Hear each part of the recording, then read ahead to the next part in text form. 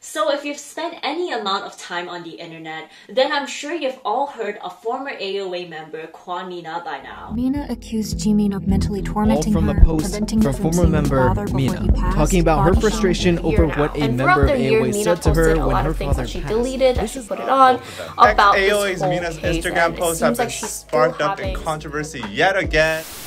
Ever since she came out with her bullying allegations against her group mate Jimin in July of 2020, this troubled star has been making headline news constantly, with stories of her concerning social media behavior and her struggles with mental health issues plastered across the internet for all to see. But as the story continues to evolve, the narrative surrounding this situation has really changed, and Mina, who was originally considered the sympathetic victim of bullying, is now seen as the villain of the entire story, while Jimin and the rest of AOA, who were originally cancelled for their alleged bullying, are now regarded as the actual victims. So what happened? What caused the public to end up completely switching sides? Well, in this video, we will be doing a deep dive into all of the events surrounding Kwon Mina, Jimin, and the rest of AOA, and taking a look at how cancel culture played a part in ending one of K-pop's most iconic girl groups.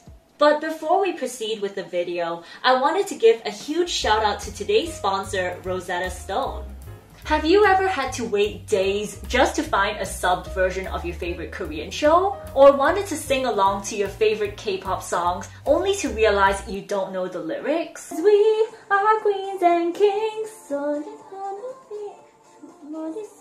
well, if so, then Rosetta Stone might be the perfect solution for you. Rosetta Stone is a language learning app that you can use on your phone or your computer, and it contains amazing courses for 24 different languages. Currently, I'm using Rosetta Stone to learn Korean and Chinese. Now, when it comes to Korean, I'm very much still a beginner. While for Chinese, I am actually fluent, and I really just wanted to brush up on my skills. Thankfully, Rosetta Stone has different courses to cater to all of these different skill levels. Additionally, I think it's great how the app doesn't just teach you how to read and write, it also makes use of true accent technology to help you with your pronunciation. 水果,水果.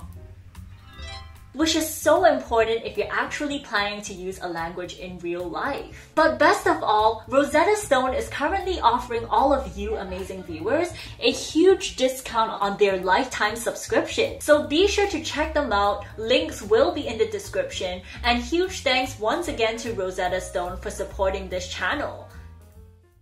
Alright, so just to give you guys a quick background, Ace of Angels, also known as AOA, is a girl group that debuted under FNC Entertainment back in 2012. And they're best known for their sexy and sporty and kind of cute concepts. One moment they would dress up as like sporty lifeguards, and then the next moment they'll be like really sexy spies. And if you can't tell, I'm a huge fan. Anyways, they were one of the top girl groups back in the mid-2010s, and they really dominated the charts with songs such as Miniskirt, Short Hair, Like a Cat, and Heart Attack. The group originally consisted of 8 members, including Mina, who was the sub-rapper and vocalist, as well as Jimin, who acted as the leader and the main rapper.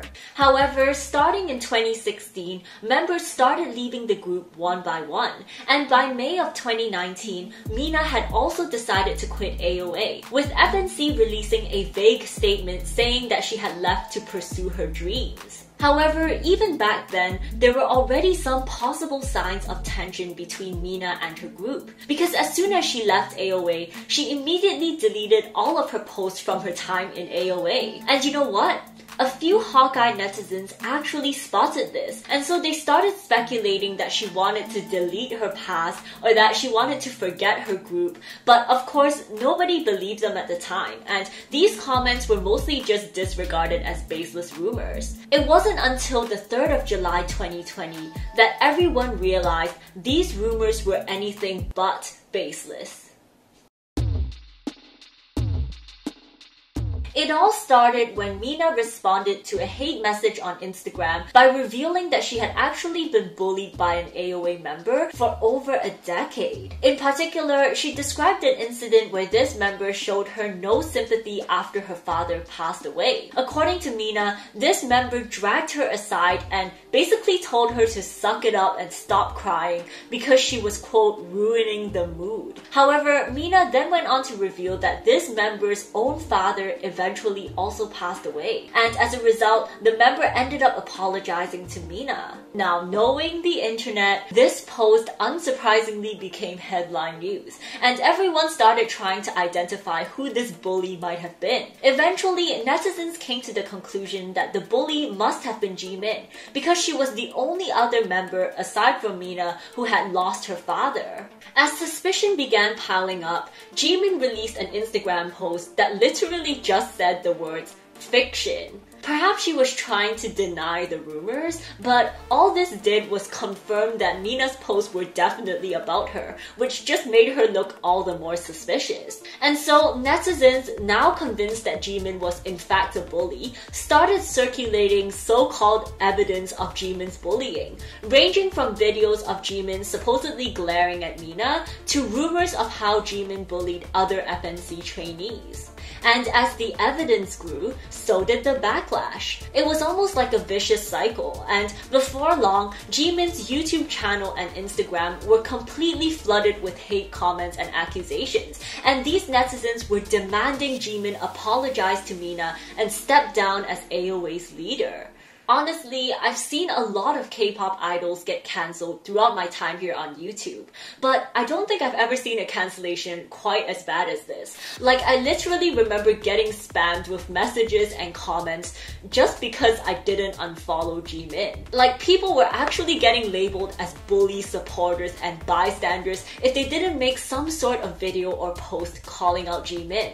And I think that it's this sort of peer pressure that really led a lot of people to just jump on the bandwagon, which obviously made the entire cancellation even worse. Sensing how serious the situation was becoming, Jimin and the remaining AOA members immediately went to pay Mina a visit, presumably so that they could make amends and resolve their issues. However, the meetup didn't go as planned, and Mina later claimed that Jimin had an angry attitude and just gave an insincere apology. However, she said that she would accept this apology anyways and will not be mentioning this incident going forward. Needless to say, everybody praised Mina for her kind response and for being the bigger person, while Jimin was just further condemned for not apologizing properly. Hoping to salvage her reputation, Jimin released an official statement on Instagram the next day, where she admitted that she had wanted to show the best sides of AOA to the world, and in the process, she might have neglected the members' emotions. However, this apology was not well received, and later that day, FNC announced that Jimin's contract had been terminated and that she was officially retiring from the industry. Netizens were happy to see that justice had been served. The bully had gotten their comeuppance, and the victim, Mina, said that she was ready to put the situation behind her. What a great ending to a tragic situation. And guys, that concludes the story of AOA's bullying controversy. I'll see you guys soon.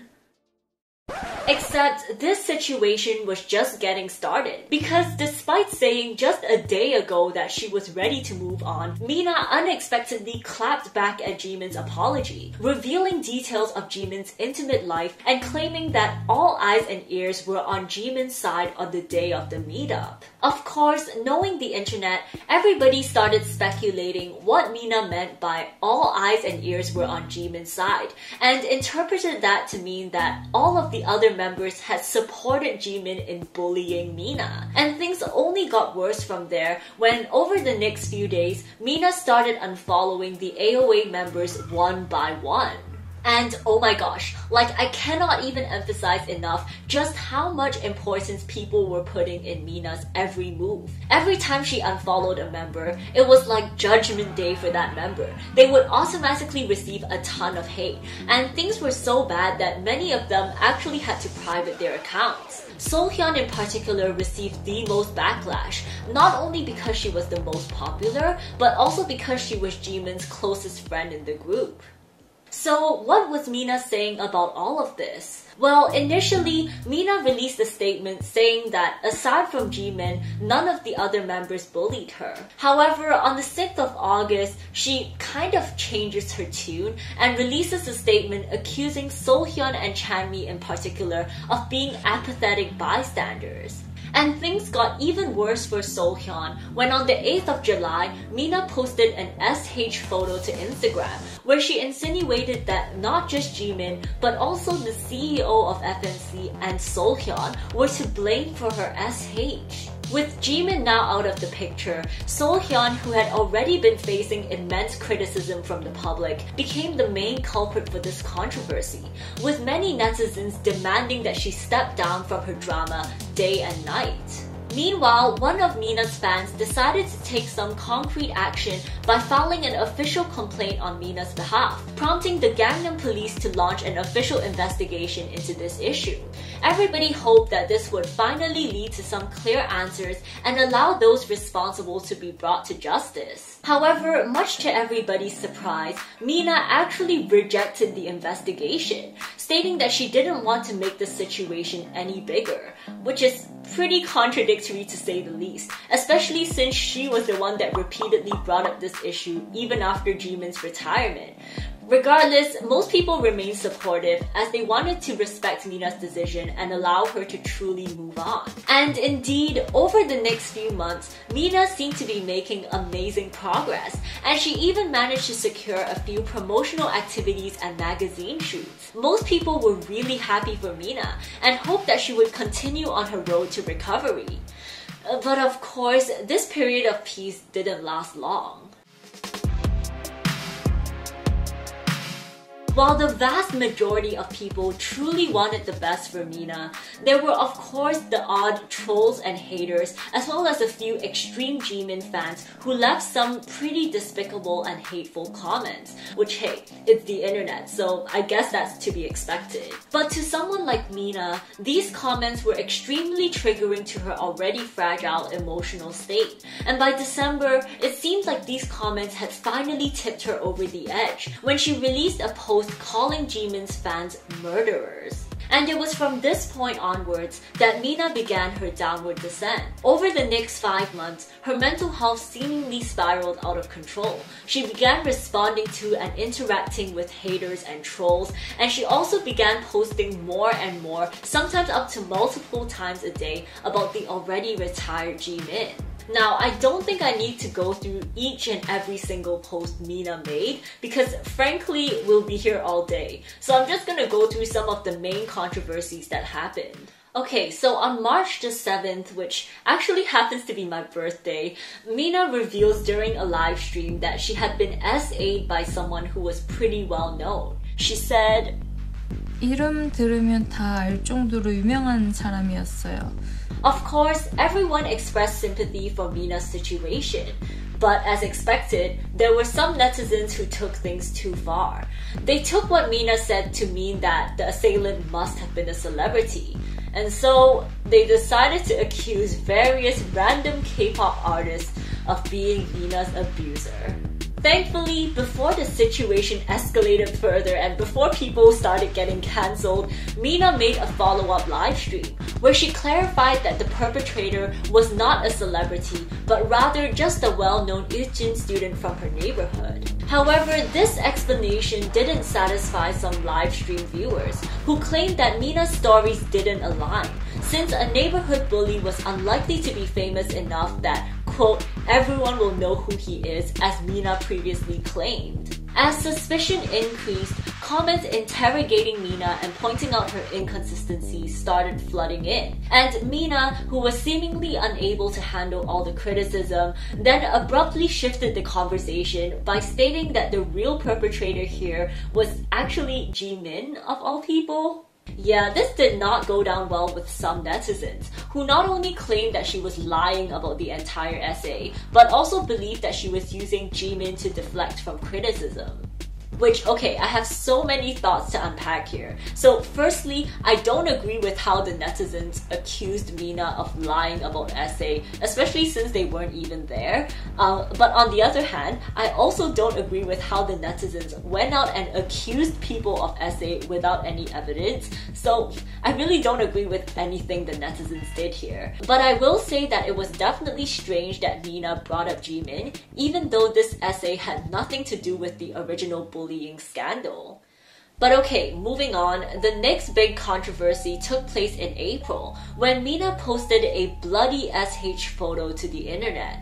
Thankfully, the photo was quickly taken down by Instagram, but not before hundreds and thousands of people saw it. I mean, I remember seeing it, and honestly, the image was so disturbing that it still sticks in my brain today. So I can only imagine how triggering a photo like that would have been to people who actually have mental health issues. Needless to say, this incident prompted many people to complain to Instagram. The backlash was so great that Instagram actually had to issue an official response. But in this official response, they stated that they would not be terminating Mina's account because they wanted Instagram to be a platform to allow those struggling with mental health issues to, quote, share their experiences and seek help. And so Mina's account stayed up, and 4 days later, she uploaded a follow-up post where she explained the real reasons behind her decision to upload the graphic image. And I honestly wish I was joking, but she actually said, and I quote, "Why did I upload the picture of my wrist? I wanted Jimin's friends to see. Maybe they'll let her know." Essentially, she says in the post that she's been trying to contact Jimin but to no avail, and so she posted the photo in order to get Jimin's attention, which is honestly just... I don't even know what to say. It's such a destructive way of going about things, to be honest. But her attempts to contact Jimin didn't stop there. Throughout the month of May, she was spotted leaving comments on Jimin's Instagram, which, by the way, had been inactive for almost 10 months at this point. And she even began following many of Jimin's friends, including Cheetah and Haeji. This was when many people began to feel like Mina was taking things too far and almost turning into a bully herself. And so netizens started asking Mina to get off the internet and seek help. But Mina continued remaining active on social media. And sure enough, it wasn't long before her reputation took yet another hit. In June, Mina posted a photo with her new boyfriend, Yu. Initially, fans were happy that Mina had found love, and they were glad that Mina was finally posting something positive for once. However, it wasn't long before this too started getting negative attention. A netizen claiming to be Yu's former girlfriend's friend accused Yu of cheating on her friend with Mina and claimed that Mina was actually aware of the cheating but still decided to get with him anyways. This scandal quickly gained attention, and many started criticizing Mina for stealing Yu, which, to be honest, I found pretty unfair. I mean, Yu is an adult and he was the one that decided to cheat, but as the more famous person in the couple, as well as, dare I say it, a woman, Mina obviously got the brunt of the criticism. She initially denied the accusations and claimed that Yu had broken up with his girlfriend before they got together, but screenshots proved otherwise, and in the end, the couple broke up just 9 days after publicly revealing their relationship. Mina then posted an apology to Yu's ex-girlfriend, followed by a 1-hour live stream on Instagram, where she claimed that she'd be getting off social media. 정말 진심으로 고개 숙여서 사과드리고 싶습니다. However, even these apologies ended up backfiring, as Mina was criticized for deflecting attention away from her own scandal by continuously bringing up AOA. In particular, Mina brought up Jimin's intimate life once again, which prompted netizens to accuse Mina of being a hypocrite for slut-shaming when she herself was engaging in arguably worse behaviors.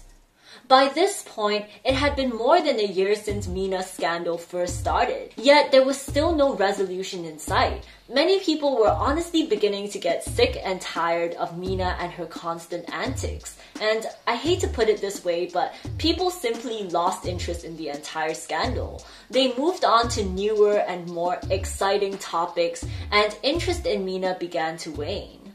That was until the 29th of July, when Mina made breaking news once again, this time for attempting to take her own life. Thankfully, she was discovered in time and was able to make a full recovery. For the first time in months, people banded together to offer Mina support. They were reminded that Mina was someone who was dealing with severe mental health issues, and as much as people didn't agree with her actions, they didn't want to lose yet another K-pop idol to suicide. During this time, Mina's Instagram, which was the source of most of her controversies, was also finally deactivated.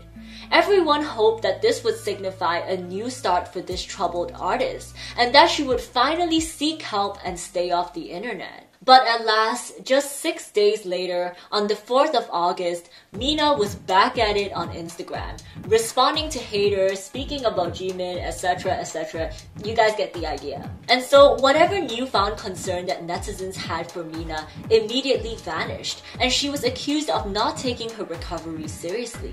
Then on the 1st of September, Mina appeared on a YouTube channel called Jum Jum TV, where she opened up about various difficult topics. Perhaps she was expecting to receive support and sympathy from the audience, but all this show did was give people even more reasons to criticize Mina. She faced backlash for talking about Jimin and AOA yet again. 그 언니의 일방적인 괴롭힘이었어요. And people also didn't like how she mentioned the late K-pop star Sully. But the most controversial part of the show was when Mina claimed that her deceased father was actually a very abusive man. 거실에서 제가 그걸 담담하게 그냥 계속 보고 있었거든요. 엄마 의식 잃을 때까지. And that she hated him so much that she constantly wished he would die. This was obviously a very sad story, except there was one huge problem. If you recall, the entire AOA bullying scandal started because Jimin allegedly didn't allow Mina to grieve during her father's death.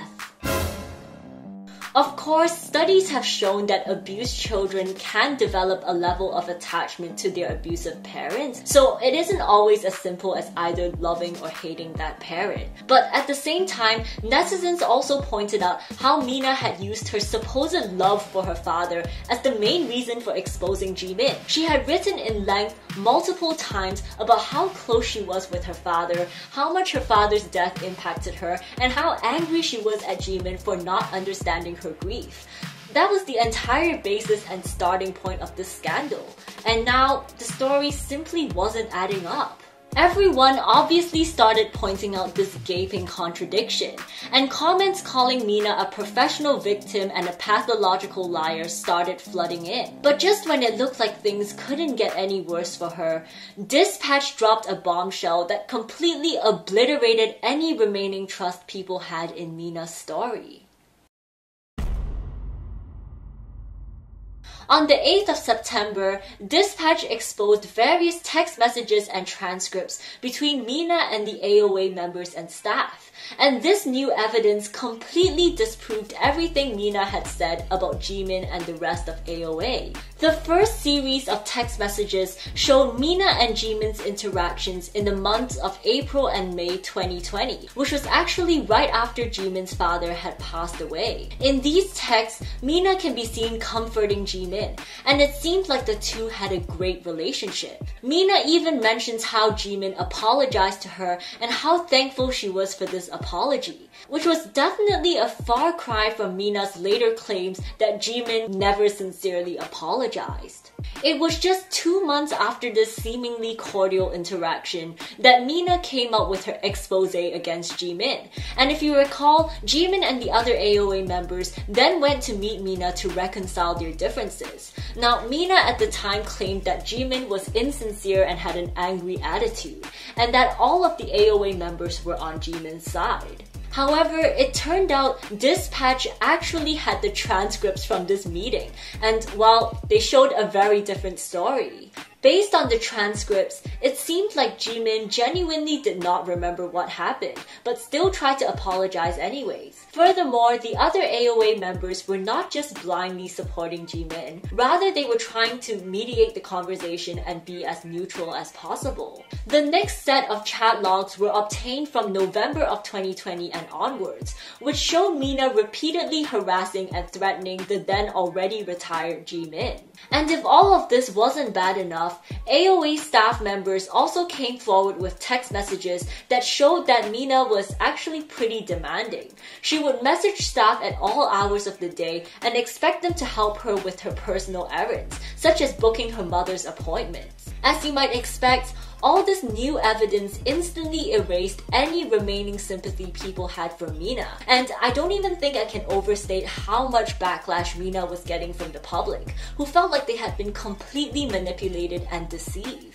In response, Mina released a statement where she claimed to have witnesses and receipts to prove her side of the story, and she also requested Dispatch to release the full chat logs from the beginning to the end. But of course, this did little to convince the public, and Mina eventually ended up deleting all of her posts and has been inactive on social media ever since. Sadly, even though AOA's name has technically been cleared, their reputation as a group remains somewhat tainted, and many of the members have chosen to keep a low profile even today. Jimin in particular hasn't made any public appearances since her retirement, and the last update we have gotten was actually from her neighbors, who claim that she now lives as a recluse. But yeah, that's where the story ends for now. Overall, I think we can all agree that this is a tragic situation with no real winners. Obviously, throughout this entire scandal, Mina's behavior was extremely erratic and impulsive, and it's possible that she and Jimin did in fact have some small disagreements in the past, but it seemed like she also misinterpreted many events and might have taken things way too personally. Nobody knows, but either way, it's clear that she has a lot of issues and she definitely needs to seek professional help. But whilst it's easy to blame Mina for everything that happened, I think we as the public also need to take a look at ourselves, because I would argue that we were actually the ones who were most responsible for AOA's downfall. I mean, let's not forget that Mina's original post was actually anonymous. It didn't even seem like she was planning on exposing Jimin, but it was the netizens who kept digging and trying to find out who the culprit was, and that was actually what caused Jimin's initial cancellation. Of course, Mina eventually became more aggressive and ended up directly attacking Jimin, but netizens played a huge role in that as well, because we not only egged on someone who was obviously emotionally unstable, we were also the ones who gave her words real power. Netizens just blindly believed everything she said and jumped to the most ridiculous conclusions without listening to both sides. And you know what that's called? Cancel culture. Honestly, I think that this is an issue that extends beyond AOA. Sure, Mina's situation might be over, but this isn't an isolated incident. I mean, we've seen this happen before and we're gonna see it happen again. There will always be fake accusers and exaggerators out there. If it isn't Mina, it's going to be someone else. So in my opinion, the only way that we can prevent unfair cancellations in the future is if we change the way that we respond to rumors and accusations. But of course, these are just my personal thoughts, and I know that there are a lot of different opinions out there. Like, I've heard some people who are for cancel culture say that we should always believe the victims first, and that it's better to believe the victims rather than to believe a potential perpetrator. And I guess I can see where they're coming from as well. But I'm curious to know what you guys think. Let me know your take on this story in the comment section down below. And if you enjoyed this video, then please give it a thumbs up and subscribe. And lastly, don't forget to check out Rosetta Stone using the link in the description. I'll see you guys next time. Bye!